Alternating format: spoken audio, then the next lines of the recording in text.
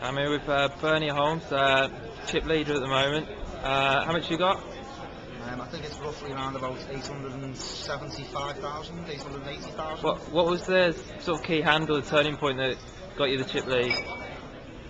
There hasn't really been one key hand where I've got all my chips in and it's been put at risk. It's just been a matter of a few big pots here and there where people have tried to bluff into me, and the pots just got bigger and bigger, and I've just basically called with the best hand and maybe just won by a marginal hand. Are you confident at the moment? Do you think you've got a good hold on the table?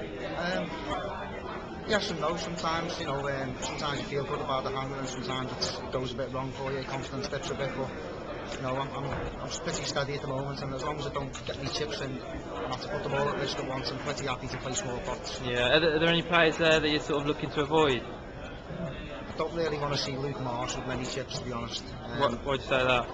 Well, I played with him on day 3, I think it was, or he was towards the end of day 2, and he had a lot of chips and he was very, very aggressive. A couple of times I'd raised into him and he'd just come right over the top. And there was one key hand was with him. Yeah. Where I had ace queen.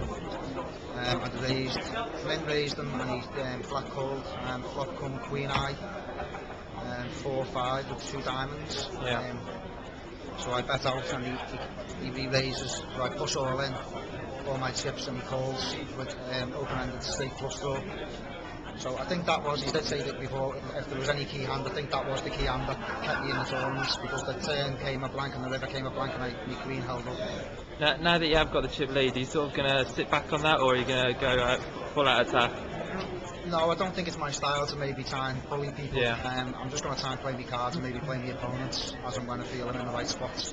Okay, and I noticed that on the Blonde Forum, the Birkenhead Massive is sort of out in full force.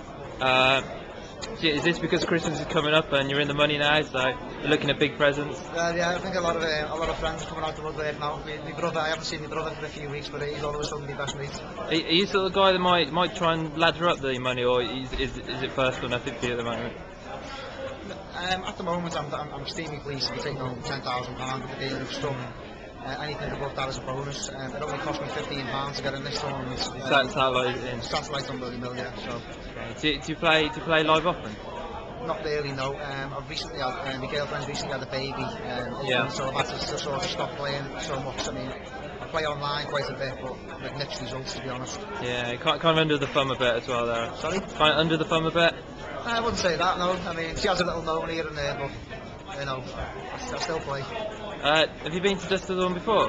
This is the first time I've been. So, I mean, this is the anniversary cut to sort of like celebrate a year of opening. What do you think of the place? Absolutely amazing, brilliant. It's a dream for a poker player. It's got everything you want here, cash games, tournaments, non-stop. It's a great structure, all the dealers are superb as well, I've got to mention. So if they have another, to say you win big here and you've got a bit of a roll, do you think you'll be back here to play the next one?